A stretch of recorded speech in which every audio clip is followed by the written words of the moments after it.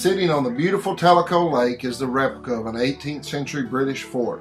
The fort represents an attempt by the British to establish a presence in what was considered the Cherokee Overhill. During this time period, the British and French were competing for lands both on the European continent in what was known as the 7 Years' War and in the British colonies of the New World, where the conflict was known as the French and Indian War. The area of the Cherokee Overhill was part of the British colony of South Carolina. This area was a great distance from other British forts and could only be reached by small single-lane paths over the Appalachian Mountains. The British government needed the Cherokee as an ally in their fight against the French and would go to great lengths to secure this alliance. The Cherokee had agreed to fight on the side of the British. However, they were concerned that with their warriors gone, it would leave the women, children, and elderly vulnerable to attack by other enemy tribes or by the French. Trade was also a very important reason for both the Cherokee and British colony of South Carolina.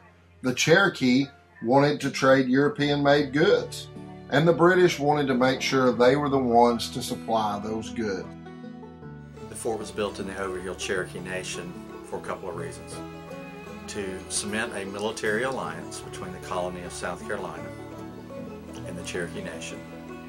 For economic reasons, so it would complete trade agreements between the colony of South Carolina and the Cherokee Nation. The Independent Company of South Carolina was sent in 1756 to construct and to garrison Fort Loudon. The fort was named after John Campbell, the 4th Earl of Loudon. Specifically, the location was chosen as a compromise between the fort's commander, Raymond Desmarais, and the fort's engineer, William Gerard de Brom.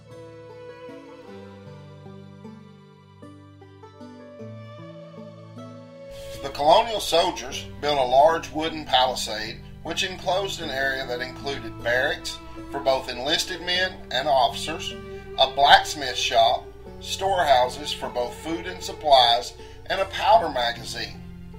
A large parade ground was in the center of the fort where soldiers could practice their drill and ceremony. The fort also included 4 bastions, each housing 3 cannons for protection of the fort's inhabitants.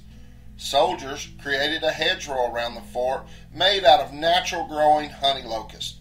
The honey locust is a tree that produces a large prickly thorn. The alliance between the Cherokee and British started off well. Trade was occurring on a daily basis between the Cherokee and British soldiers. Some of the soldiers felt so comfortable with their situation that they had their families brought to the fort, and some of them even had children while they were there. This is believed to have been the first English children born west of the Appalachian Mountains. The British were supplying goods that they had grown dependent on. In return, the Cherokees were trading deer skins. 250 years ago, deer skin was the currency. Captain Desmarais wrote that so many Cherokees were bringing things into the fort that the fort took on the look of a marketplace as Cherokees came and went. Some of the soldiers lived out in the Cherokee villages with those people. So initially, the relationship between those troops and the Cherokees was very, very good. The Cherokee village of Tuskegee grew up around Fort Loudon because of the good relations between the Cherokee and British initially. However, the Cherokee-British alliance was undermined by suspicions and betrayals from both sides. In 1758, Cherokee warriors went north on behalf of the English and did battle with the Shawnee tribe.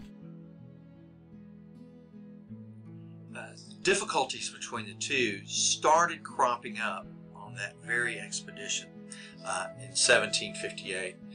Cherokee warriors that had gone off to Pennsylvania to fight on behalf of the English did not feel that they were being treated very fairly. They did not feel like that they were being compensated very well for their service on behalf of the English king. Consequently, there are records that the Cherokee warriors took liberties with livestock that belonged to settlers in Virginia and Pennsylvania, and that set in motion a series of events that eventually led to a dissolving of this alliance between the two. Relations soured even further when South Carolina frontiersmen invaded the lower Cherokee towns in present-day North Georgia just to obtain scalps. Several other violent incidents occurred, and the general in charge of the British forces in the Americas ordered his men to stop trading weapons, gunpowder, and ammunition with the Cherokee. The Cherokee, in turn, stopped supplying food to the soldiers, and on the order of the great war chief of the Overhill, Oconostota, the fort was surrounded and laid siege to.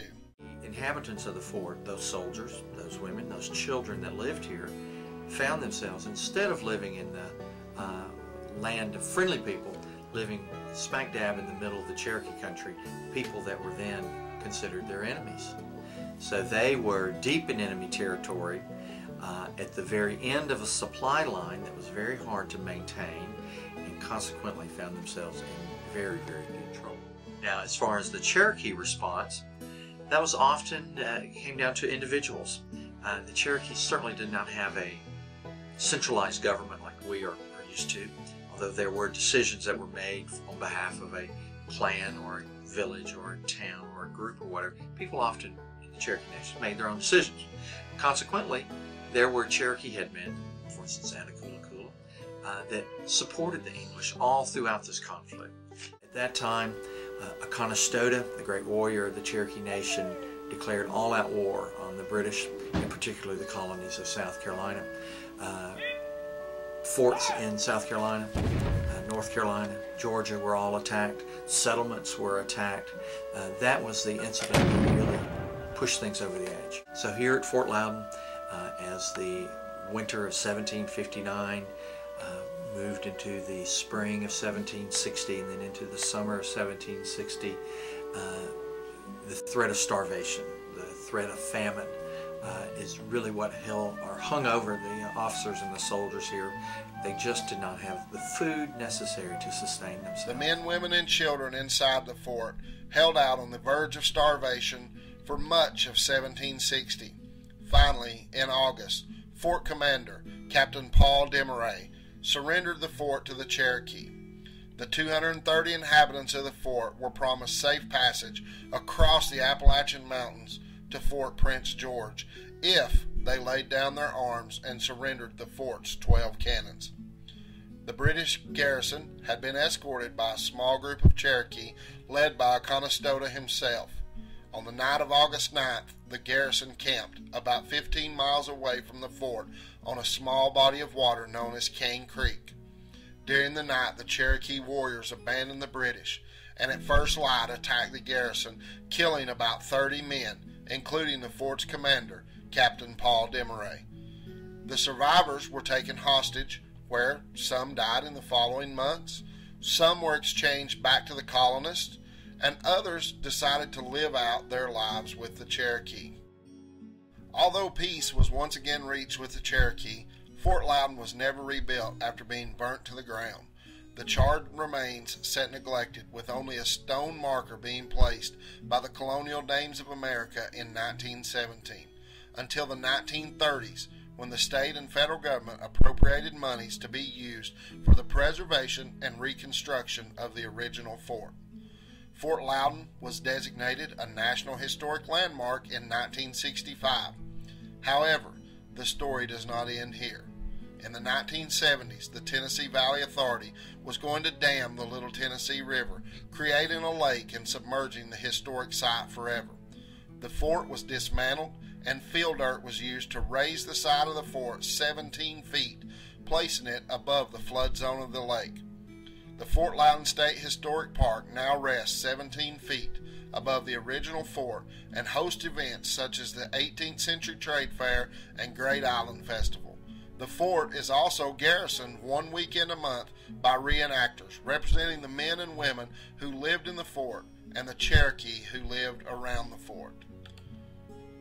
So ends our tragic tale of the men and women who lived and died in the Tennessee Overhill at a place called Fort Loudon.